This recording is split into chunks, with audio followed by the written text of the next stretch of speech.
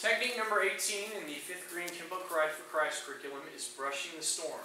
So again, we've got our club attack technique, difference in downward vertical attack again, but this will be the first time we see it coming from rather than from straight ahead, this one's going to come from your right side.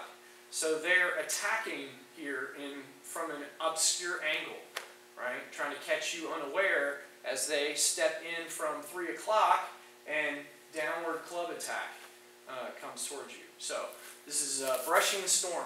So as they do this, and I'll show it from the front, but then when we actually do the technique, of course you'll be going towards 3 o'clock to do it correctly. But as that club is coming down, I want to step forward here.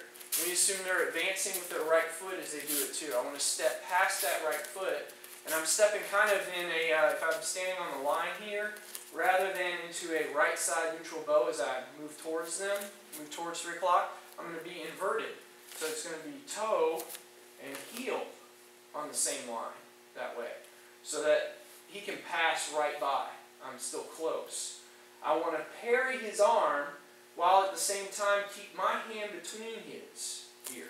So you want your body, if here's his arms, and this is the zone of his attack here, right? And here's the space.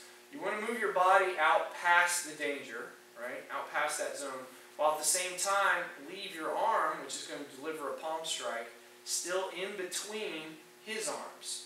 So you're fitting your arm to come up and catch him in the chin as you slip around his attacking arm. That's the idea. So as his club comes down, I want to parry by, slip in that, and before it can really generate its force again, I don't want to be on the outside edge of that club. That's why we're stepping forward. We're stepping in deep here. You might possibly catch like a little bit of a forearm crash on your shoulder. That's better than taking the full force of a club to the side of your head as you step in here. But we are advancing in on him with this parry here on the arm, and palm strike catches the chin. And I want my toe and heel on the same line here. So I'm stepping towards them, just past them, but my arm is still between theirs. His arm is running right here, right along his right arm, past me, holding the weapon. This is one of the few club techniques. There are a few of them, but we don't worry about doing a disarm. You'll see why. The end puts him in a position where it would take more work to try and get the club than just to get away. So, as the club comes down, first move, step into this inverted neutral bow, heel-toe line, parry with the left, palm strike to the chin. Now from here, I'm going to advance. I'm stepping almost behind him now with the left foot, and that arm that hit him in the chin is going to rise up. I'm going to drive my elbow down into his sternum, straight down that line. So as a palm strike lifts up, elbow as you step forward with the left, driving right down into their sternum. And from here, we're going to do, if you remember back when we did the sickle in orange belt, we trapped one leg, lifted it off the ground, and took them onto their back. Right? From the front, we pulled one of their legs out from underneath them. Now you're going to get around behind them, grab a leg, pull it out from underneath them from behind. We're going to use the same format we used in the sickle to take the leg, only we're coming at it from the opposite side. We'll be behind the attacker this time. So again, he attacks, parry, palm strike, step, elbow, and you're spinning around them. And as you spin them around, or spin around them, right, you're going to be behind the right leg. Right arm is up here, kind of on their right hip. Your right hand's going to lift down, if it can't catch in front of the knee, slightly below the knee, lifting the leg up backwards. Pull their leg up while you're behind them here and holding them up. Now, they still have a stick. You've dodged them. You're behind them. You lifted one leg up. They don't have a lot of balance. Don't give them the chance to start turning and swinging towards you, right?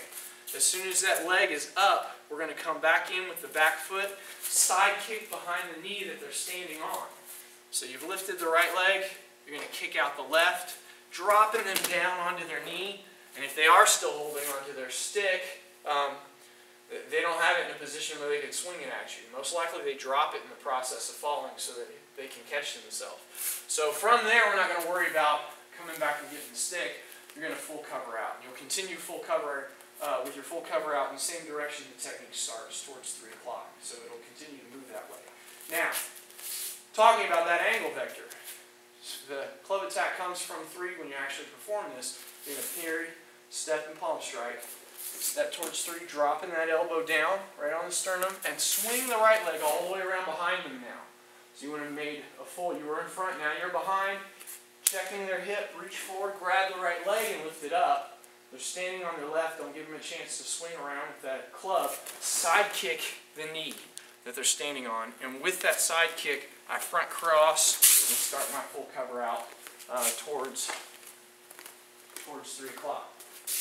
Move over here again so I don't interrupt the camera angle. So again, parry, palm strike, step, drop the elbow, spin, lift the leg up, side kick the left leg, full cover out to escape. That's brushing the storm. One more time, brushing the storm.